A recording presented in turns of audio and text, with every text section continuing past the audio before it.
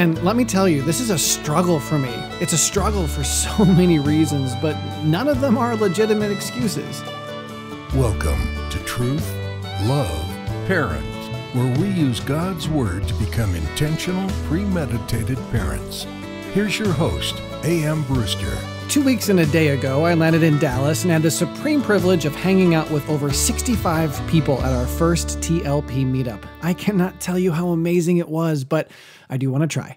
Now, this is not merely going to be a rehashing of my trip. I'm not just going to tell you about how I had to home alone it to make my final plane back home. Seriously, I swear, I could hear Run, Run, Rudolph blaring over the airport PA as I sprinted through Chicago O'Hare Airport.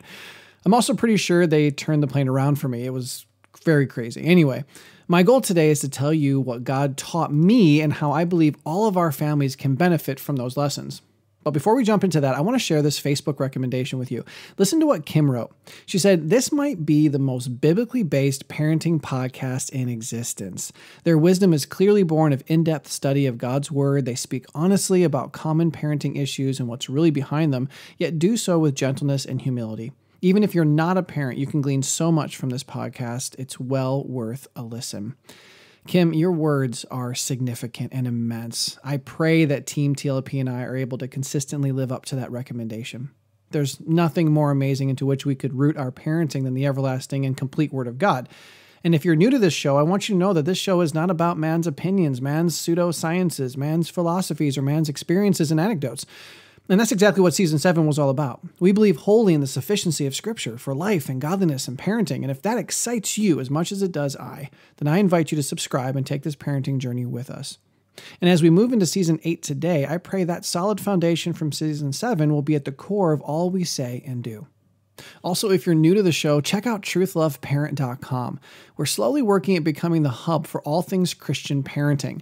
I have so many dreams and aspirations for what Truth.Love.Family can be, and if I accomplish only half of them, it will be awesome. But for now, please go to the website and join the TLP family, which will give you a code to become a part of our closed Facebook group for Christian parents. And you should also sign up for our free parenting course, 25 Days to Becoming a Premeditated Parent.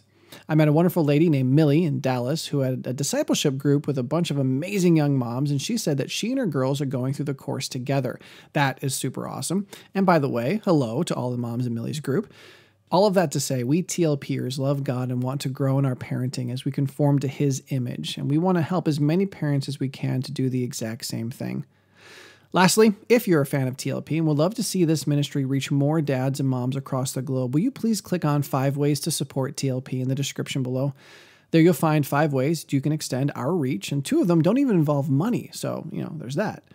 And Ray and Carolyn are 2 of our equipping patrons. In fact, Carolyn will be joining us in the next month or so to talk about teaching your children how to think for themselves. And I can promise you that Ray and Carolyn would very much encourage you to prayerfully consider supporting TLP with your finances. That's all I'm going to say about that for now. Just let them share their thoughts more intimately later. All right, let's talk about the lessons I learned at our first TLP meetup and discuss how you can have one of these life-changing events in your city. Before I start, please allow me to thank my super awesome, rockin' cool hosts, Matt and Sonia. They're fantastic people, and this was their brainchild, and they sacrificially gave of themselves for 3 days straight to make my visit as impactful as possible. And I love how God used them to be such a blessing to me and everyone else. I also want to say hi to one more person. I had the supreme pleasure of meeting one of TLP's biggest evangelists. Her name is Becky, and she was the one who introduced Matt, Sonia, and so many others in the Dallas area to Truth Love Parent. Becky, you and your husband were so encouraging, and I hope that we get to spend more time together in the future. Okay, I'm going to talk about the lessons I learned kind of in chronological order. Number 1, the most loving thing you can do for your kids is to love God. It sounds obvious, but we don't live that way. We make so many other things so important, our jobs and sports and finances and family time and providing and school and church, and those things are important, but they're not more important than God. So if you find that our personal lives are filled with more thoughts and plans and habits surrounding those things, our priorities are wrong. If we take all the conversations we have with our kids in a week and slip them into the above categories, how much of our family talk could be packed with our love for God? Even if we're talking about sports and school and work in light of God's awesomeness and authority, that would be fine, but do we do that? Number 2, the second most loving thing you can do for your kids is grow in your understanding of God's Word and let it affect your parenting. Of the over 60 people who showed up at our first TLP meetup, the vast majority of them had never listened to an episode. That means that these people had found babysitters and driven across town, and some of them had gone into the home of a complete stranger, all with the desire of being equipped for their ministries to their families, and they didn't even know anything about me. Now, most people seek premarital counseling before they're married, but no one ever gets pre-parental counseling. And I think so many of us are just super arrogant when it comes to parenting. We hate to admit defeat, we hate to admit ignorance, and it's all just so personal. But the reality is that we all need help. One of my future goals is to create a pre-parenting program. It would have been so great to have something like that when my wife and I were starting to have kids. Neither we nor our families can afford for us to not be Bible-filled children of God who apply His word to our parenting. Number 3, let your kids see you with your hard copy. Millie shared this nugget with me, and it was so good. Hopefully we're teaching our kids the pitfalls of technology and we're preparing them to use it in a Christ-honoring way. But imagine a child being told that they have to limit their screen time only to see mom and dad seemingly living on the device. But sometimes I'm reading my Bible, you say, and I get it, but do your kids know that? My kids have come to the place where if I'm on a device, they assume I'm either working or playing chess. By the way, if you like to play chess and you're on chess.com, you should totally connect with me. It would be great. I haven't been playing for very long, but I'm really enjoying the game, and my handle is Enigmatic Ninja. Enigmatic Ninja. Yeah, anyway, I'm just going to move on from that. The reality is that I could be doing so many things on my device, from banking to reading a parenting book to studying scriptures, but my kids have rightfully identified the things for which I use my phone the most. So Millie suggested you just get used to using your quote-unquote hard copy of the scriptures. Wouldn't it be great for your kids to see you actually sitting on the couch with your Bible? Maybe your kids don't assume the worst when you're on your phone. Maybe they give you the benefit of the doubt that you're using it well. Wouldn't you rather your kids see how dependent you are on God's word than on your phone? Now, let's be real. Even if we did our God and I time where our kids could see us, we wouldn't really spend that much time with our Bibles open, would we? And that's probably something else we need to consider. Number 4, take notes. Okay, let me tell you this. This humbled me, right? I write all the time. I write over 30 pages of single-space, 12-point font manuscripts on a weekly basis. I jot down notes on my phone and get far more detailed on my MacBook, but I never ever carry around a notebook and pen. But it seemed everywhere I went in Dallas, these parents had a hard copy of their Bible, a notebook, and a writing utensil, and they took notes like crazy. And some of them, like a man I met at a dad's breakfast, even made their notes look cool with word art and stuff. I think I was spending more time watching him take his notes than I was listening to the speaker. And the thing is, I never do that. I never take notes like that. I've had many friends over the years encourage me to take notes on paper, but I never jumped in. Let me tell you, I'm seriously reconsidering it. Note-taking is the way to kinesthetically learn information. You listen and you watch the speaker, and when you take notes, it's like you're doing the information. It's so helpful for remembering things you've heard, but it's also great for reference later on. Most of the people who I know who actually take quality notes like to go back and review those notes as part of the process. And the beautiful thing is, using note-taking this way is exactly how people are successful in school. It's like we knew it back then, but we've completely jettisoned it from our lives because apparently we're adults now who have it all figured out.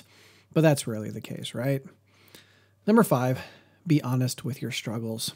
I had the opportunity to speak at the TLP meetup, attend a Dad U breakfast at Watermark, counsel with a couple families, speak with the parents who send their kids to Covenant, meet some of the family pastors at Watermark, and hang out with some cool homeschooling moms, and I love how much genuine honesty I encountered.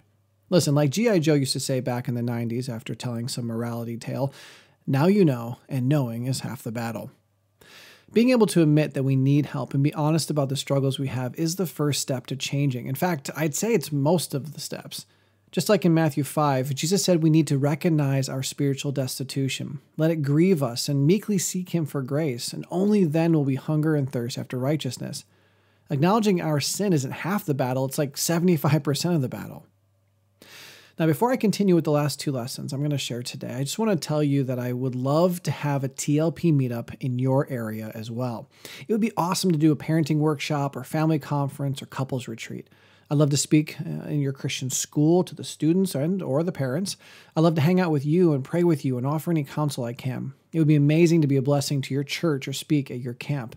And if that sounds like an awesome idea to you, please reach out. It may not happen this year or the next, but at least we can talk about it.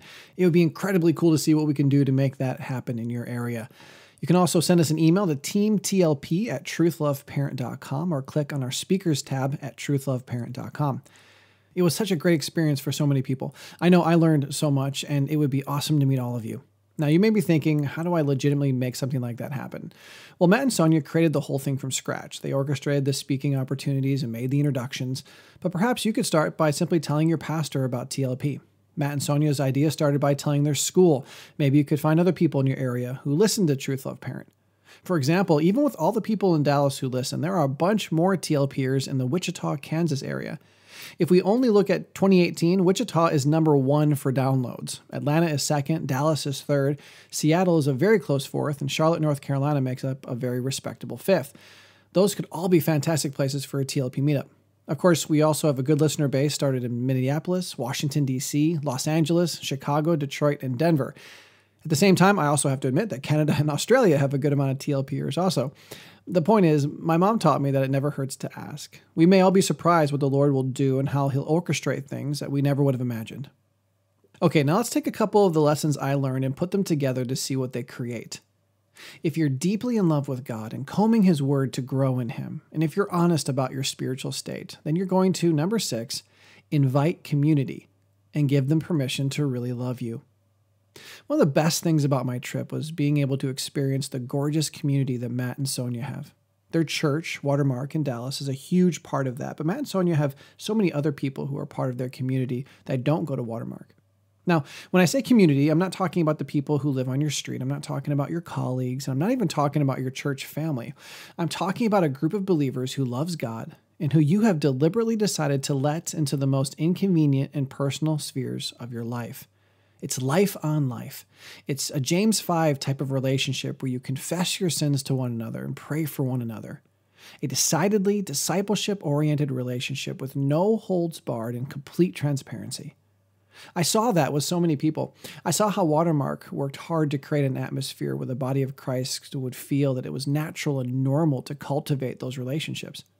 John and Wes poured into me while I was there. People I never met before were honest about their struggles, and I got to watch them speak truth into each other's lives. It wasn't merely a shame-sharing event or a glorifying in our suffering type of event. It was people sharing their struggles, fully intending to be told they were wrong and be shown from the Bible how they could change. It was beautiful and awesome and so very much the way God wants us to be. And let me tell you, this is a struggle for me. It's a struggle because in my flesh, I feel like I don't need people. It's a struggle because I'm so busy. It's a struggle because my work is my home and I'm isolated from even normal interaction with coworkers. It's a struggle for me because I live in the North Woods of Wisconsin, where the closest gas station is 20 minutes away. But none of those are legitimate excuses. This is why a couple Sundays ago, I preached about this, and I was preaching to me more than I was anyone else. And after the service, a dear man in my church walked up to me and he said, "So, how are we going to fix this?" And I found out that he wanted to make time to get together with me. And even though he's a farmer and I work at Victory and our schedules do not match up, we're going to make this work. We need this. And you do too. So before I get to my last lesson, let me invite you to try some things I'm working on in my life in order to create community. Number 1, understand that God created us to thrive in community. Number 2, admit that you need it. Number 3, invite people into your life. Do the scary thing. Reach out. Trust me, God will help. He wants you to be successful with this. Just take that step. Number 4, and this is really important, make time for it. Seriously, it's so easy to look at a busy week and say, I just don't have time. But just like we need to make time to Sabbath, we need to make time to really connect with our local body of believers. It may simply be a meal or a game night or a coffee break, but we need to genuinely schedule it out. Can you go overboard and start neglecting other important things? Sure, but I don't think that's the problem for most of us. Number 5, be open. On the first day, at the first coffee break, find an opportunity to share something personal. Ask for prayer, share a struggle, ask a question, just be real. Don't pretend you have it all together. We all know that none of us do, but we're ridiculous enough to sit with each other all pretending to have it together and then judge ourselves for not pretending as well as they do. I found that the most genuine relationships grow out of pain and transparency. I'm closer with more teenage boys than I am adults because the teenage boys who move into my home every year are rebuked and challenged in God. And that type of relationship is the very stuff of intimacy. And number 6, be ready to reciprocate. Don't just be a giver or a taker. Do both. Share your burdens, but bear theirs too. As the relationship grows, you're both going to have to do your fair share of bearing and sharpening and wounding and encouraging each other. Now, obviously, this is not an exhaustive list, but it's what I'm trying to do in my life right now at this point, and I hope it helps you. And if this is how we're living, then I think we'll all understand the last lesson that God taught me in Dallas. Number 7, always be looking to learn something new. I went to Dallas to teach, but I believe God had me there to learn. I hope that you listen to this podcast because you want to learn something new about God and yourself and your family. I pray that the lessons I learned can be a challenge to you, because I want nothing more than for us to create growing communities of moms and dads who love God and love each other by helping each other love God and be conformed to His image. It's not until we're stupid enough to think that we don't have anything more to learn that true spiritual change becomes impossible. Pride will eat us and our families for lunch, but God-inspired humility will always show us new areas where we need to grow and equip us to learn what we need to learn from God's precious word. Now, before I tell you about Season 8, let me thank once again all the amazing people I met in Dallas. Thank you to Matt and Sonia and the family pastors at Watermark. Thank you to the Covenant family and the homeschoolers who taught me the benefit of learning Latin. Thank you for the people who let me be a part of your community and all the new listeners we now have. You guys are great. Okay, Season 8. So this time around, I was trying to find a theme for the season, but I was really struggling. This is kind of becoming a season for all the studies that didn't fit into the other seasons. Maybe we'll just call this the potpourri season or the miscellaneous season or the smorgasbord season. But just to give you a taste of the types of things we'll discuss, my plan is to talk about avoiding parental burnout and teaching your children how to learn. I also want to get my mom on the show. How cool will that be? But we also need to seriously consider whether or not we're parenting zombies. You may be very surprised about what the Bible says about zombies and how much it sounds like your children. I'd also like to finally discuss terrorist parents and how to not be one. Of course, we'll talk about Halloween and Thanksgiving and Christmas, and we'll also reveal who the biggest sinner is in your house, and so much more. So please subscribe so you don't miss an episode, and go back to our pilot season. Our content is evergreen and eternally relevant because it's grounded in God's Word. Many people have told me how they like to go back and re-listen to episodes. In fact, one of our listeners said it would be incredibly valuable to re-listen to all of the episodes once a year. I can only hope that they can be that valuable for you. Also, please again share this episode with your friends and download our free episode notes. And join us for our next episode when we talk about your child's bungee, what it is and what it means for your parenting. And don't forget to follow us on Facebook, join the growing number of people becoming a part of the TLP family and our closed Facebook group just for them, and check us out on Twitter, Instagram, and Pinterest. And remember, it doesn't matter where you are. God wants you learning something. So to that end, I'll see you next time. Truth.Love.Parent is part of the Evermind Ministries family and is dedicated to helping you become an intentional, premeditated parent. Join us next time as we search God's Word for the truth your family needs today.